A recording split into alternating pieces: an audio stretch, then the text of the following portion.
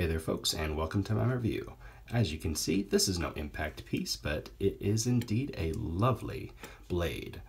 For those of you who may or may not know, this is the epitome of a particular style of knife called the Italian Stiletto. Now, as you can see here, this is all black all the way around. You see these lovely brass colored screws and the shiny black firing button.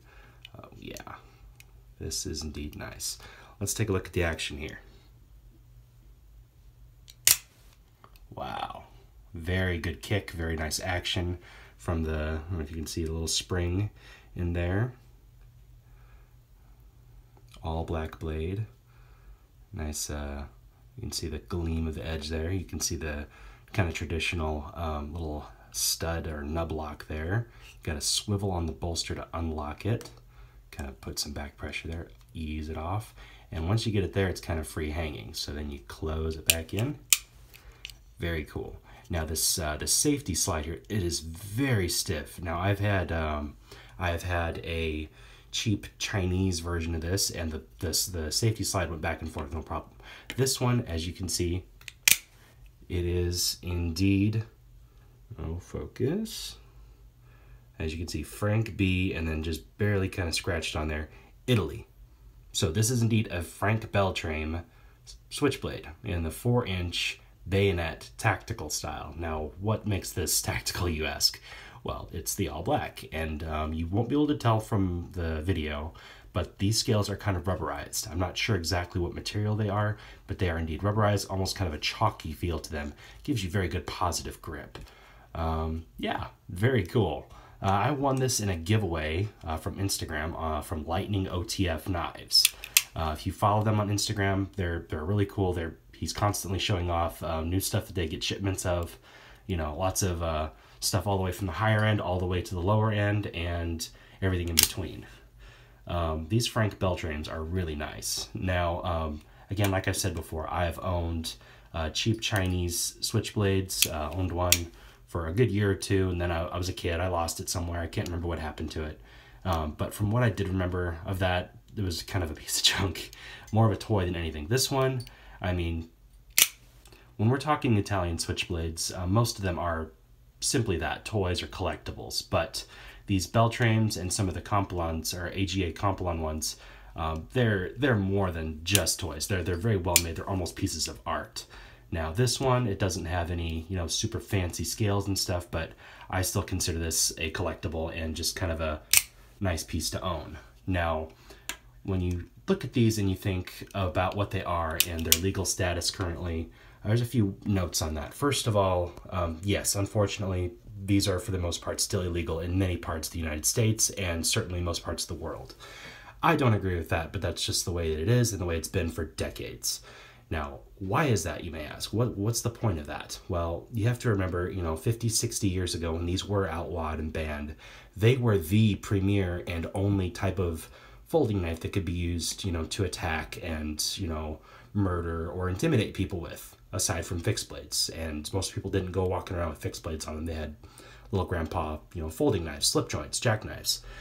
The mobsters, the gangsters, the street toughs, you know, West Side Story, Godfather, all that junk, people carried these, and when they did, it meant they were up to no good and they were out to hurt people or intimidate people. So are these still viable tools today? Are these still, you know, would it still be wise for a person, you know, who is of the self-reliant type to carry something like this on their person for, you know, everyday needs and, you know, possible self-defense needs?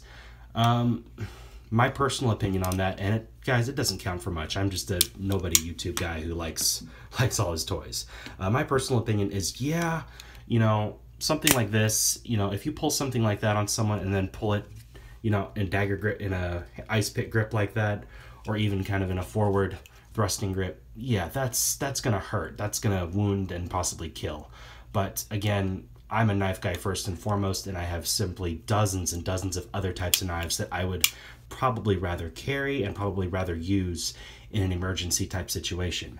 And they're, with this narrow blade design and kind of a shallow grind there. And what I mean is that you don't have very much of a an angle going from the thickest part of the blade here at the middle all the way to the edge. So what that translates to is, yeah, it's sharp, but it's not going to shear and slice through things the way, say, you know, a buck knife or even some of the flat ground folders that you see. So what you're basically given is a very nice, fun to play with, folding, locking shank. Now you might say, hey, those are really awesome, you know, don't be a jerk, those are really cool. And I'd say, yeah, they are really cool, they're a lot of fun, I love this thing, I'm never getting rid of it.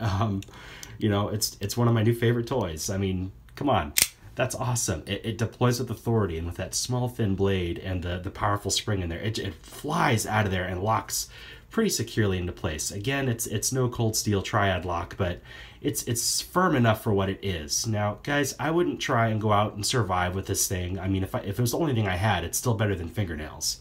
I wouldn't try to gut a deer or bone a fish with it, you know, or even you know, hack off some salami for a treat. No, this is a weapon. This is something meant to scare or stab. I mean, that tip is needle-like. It's very thin. I mean, you could double up 3 layers, 5 layers of clothing, and it would still just glide right through it. I mean, very nasty tools. And I can imagine the street guys and the mobsters and whatnot that did use these things, they liked them for a reason, because they are intimidating, they are cool.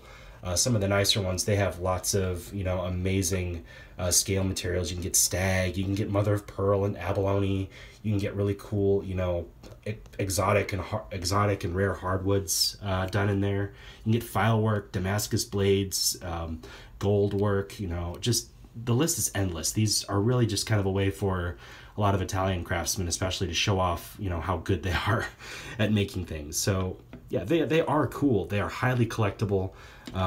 They're fun to play with. I mean, and for people that are knife guys or into weaponry, they're awesome. Even people that aren't knife people or into weaponry, they recognize these and they know what they are.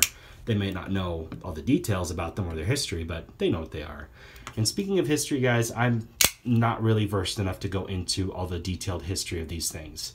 That being said, for a very long time, I would say probably almost, if not around 100 years, these were some of the only folding type fighting knives of their ilk for a very long time. I mean, you got the Buck 110 that came out in the mid 60s in the United States, and that kind of became the folding fighting knife of its day, even though it was never sold as such. It was always sold as a hunting knife.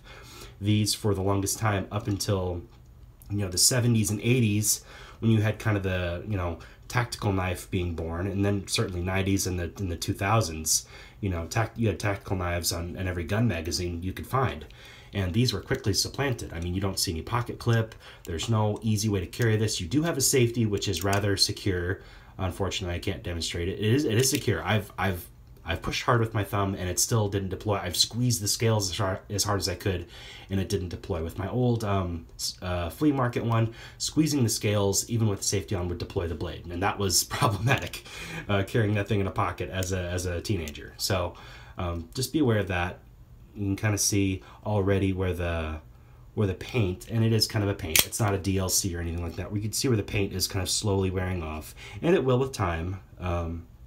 But yeah, of these kind, you know, you can get some really expensive Italian switchblades on into the hundreds and hundreds of dollars, and they're nice. They're super nice. This one is between $60 and $100, depending on where you look. Lightning OTF Knives sells these, I believe, at around the $60 to $80 mark. Don't hold me to that price. His prices can change, and I am not responsible for that in any way, shape, or form. Again, these are lovely knives. I love them. This one comes in around 9 inches overall, so it is a very long knife. I have knives with more cutting length that are shorter and have shorter blades. So if that makes sense, because you have this portion here, which is dull, you have the bolster, the handle, and then kind of this integral piece. There we go, it's showing up. You can see the liners and the bolsters and the pommel are all single pieces of metal. You can see here's a swivel bolster, so you do that, and it takes the heat off the back pin. You just need to get it clear, and then it's free floating. So you can close this one-handed pretty easily. That audible click there, make sure that it clicks home. So yeah, you don't see too many reviews of these. This is the Frank Beltrame Tactical 9-inch Stiletto, and Yeah, I think you guys should definitely check it out if it's the kind of thing you might be interested in. And if you do, I hope you go over to Lightning OTF Knives. They're excellent, very competitive pricing. He ships stuff immediately. A lot of fun to watch his Instagram feed. And yeah, I think if you feel like something like this would be, a good addition to your daily carry or just Instagram pocket dump pics, you should totally go for it. Thanks, guys. I hope you enjoyed the review. Take care, and we'll see you soon.